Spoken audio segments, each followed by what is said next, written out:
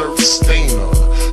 What it do, YouTube? What the business is? Just want to touch real quick on this whole Trevor situation. You know, it's messed up what happened, man. First and foremost, I want to give my condolences to Trevor, his family, his friends, his loved ones. You know, he was a well-respected figure out there in the East Atlanta streets. He was a well-loved individual. You know, he was a big dog out there, man. And I hate to hear the bad news on what happened, bro, but I gotta keep it real with this. You know, I don't really know what happened. We all going off by what the news and reports is all saying, but you can't really put fault on that dude for doing that to Trouble.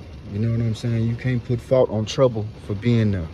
You know, the only person you could kind of somewhat put fault in is Gal. You know what I'm saying? Whether she let Trouble know, whether he knew about it and was like, I don't give a damn, I'm thugging. I'm over there anyway. I wish he would pull up. Whether it was that situation or whether it was something that she kept from him. You know what I'm saying? Who knows? Maybe she told the police that they just broke up a week ago. How you know she told Trouble that? You know, but you can't get mad and fault dude for doing that, bro. He invested 3 years into this woman, man. No telling what they had going on.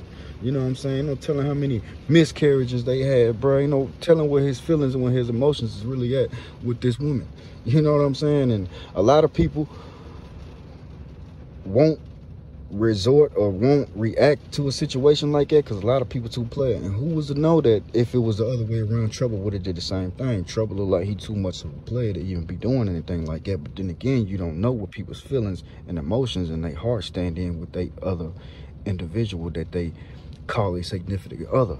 You know what I'm saying? But you can't fault nobody in this, man. It's a crazy situation. It's crazy what happens. Stuff like that happen all the time, bro. Like, let's go back to the Honeycomb Brazy situation on why he in the beef that he's in now. The stuff that led to his grandparents getting killed. The stuff that led to him getting shot at all those times and getting shot all those times and getting stabbed. This is what led to it. It was a similar situation.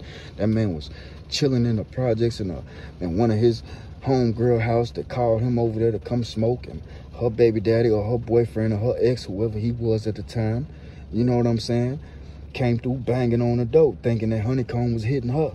You know what I'm saying? So he barged in the door and Honeycomb killed him. You know what I'm saying? So it was the other way around on what happened with Trouble. But man, you can't fault nobody like this, bro. You know what I'm saying? Like, even with the Honeycomb situation with dude even end up getting killed, you can't fault him either way you go either. You know what I'm saying? Like, you don't know what these people got going on with these other people, how much time they invested within these people, how much love, where their feelings, where their emotions, where their heart is at within this other person.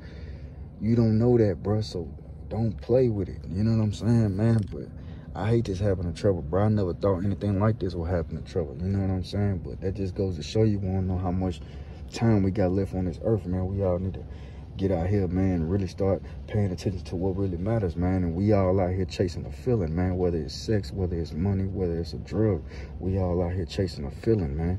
You know, we really got to get our heads right, bro, so none of this can reoccur. None of this can happen again, man. It won't be a fucking repeating cycle. You know what I'm saying? But everybody out there, man, let me know what y'all think in the comments. 1.